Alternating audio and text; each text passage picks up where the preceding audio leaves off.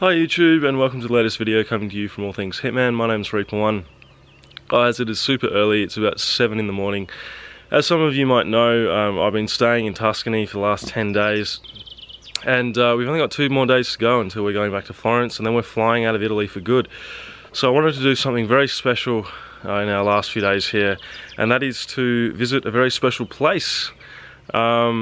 A town called Vernazza, which is on the northwest coast of Italy, and it is actually the town that inspired IO Interactive to create the level of Sapienza, which is arguably the most popular and best level from Hitman 2016 or Hitman Season 1.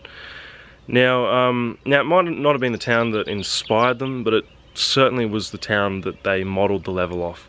So if you're subscribed to this channel, if you're watching this video, you're most likely a member of the Hitman community, and you're going to want to, I'm assuming most of you are going to be intrigued as to what this town is like, what it looks like, and I'm really happy to be able to bring you guys along. Now, it's actually about a 3-hour drive away, so it is going to take a while to get there. But, you know, I think it'll be worth seeing this town. It's obviously not only a very pretty place, but it's been instrumental in creating what's come to be one of the best Hitman levels ever created. So let's get underway.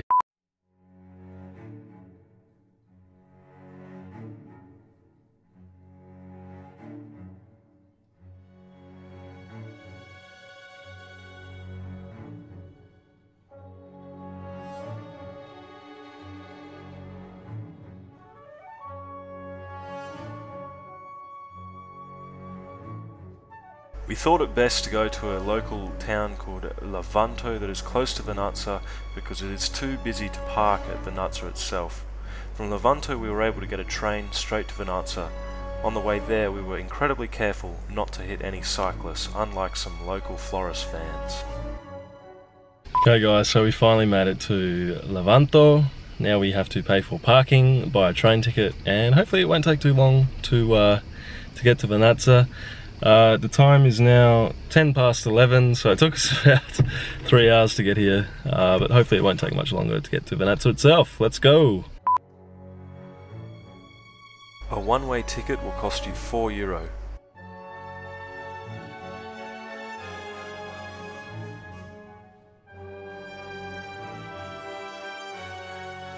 Hey guys, well I'm happy to say we made it to Sapienza, aka Vernazza, in one piece. We're going to have a walk around the town, see if we can see any familiar landmarks that are in the town that feature in the game, Hitman 2016. But before we do that, I'm just going to turn the camera around so that you can actually see the harbour of Vernazza, or the little port, and actually see how similar it is to the level of Sapienza in the game. Let me just turn the camera around. So you can see immediately it is frickin' similar. So you've got the beach just down there, you've got the church just beside it with the bell tower, you've even got the fort in the background there, beautiful buildings, and you've got all the boats where 47 can exit the mission. Fortunately there's actually no lighthouse out there like in the game, but that's all good. And obviously there's no mansion belonging to Silvio Caruso, but aside from those main differences, it is bloody similar. And yeah, it is absolutely beautiful here. Couldn't have asked for better weather. It's ridiculously crowded with tourists, but that's to be expected. It's, you know, this is peak season, early July, and yeah, it's tourist season here. I'd love to be here when it's a bit quieter at a quieter time of year. Anyway, you can see how IO were inspired by such a beautiful town to create it, turn it into a Hitman level.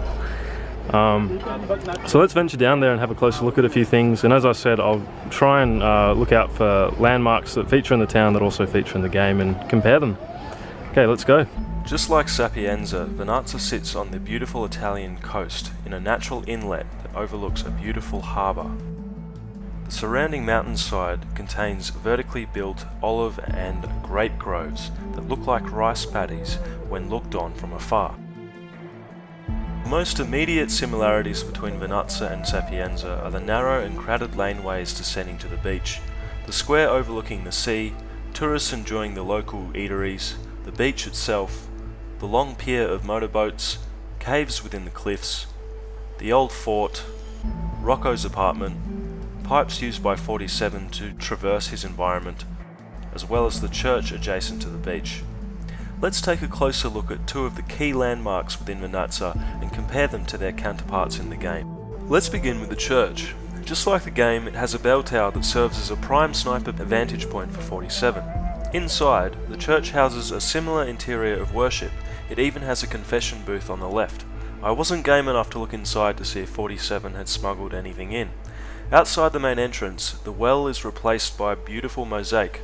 Notably absent are the funeral home and graveyard. However, the train runs directly behind the church in their place, which would make for a nice accident kill. Amazingly, the church even had an arched underground access point, just like in the game. Let's move on to the old fort. Despite having the 17th century cannons replaced with viewing binoculars and the armed sentry with a ticket lady, costs €1.50 to get up there by the way, the fort still provides spectacular views of the town itself. From here, Caruso's mansion as well as the piazza in front of it, two extremely memorable landmarks from the game, are regrettably non-existent. However, you can get a brilliant view of a hidden beach that lies in their place, the entrance to which may have been Io's inspiration for the underground ether lab.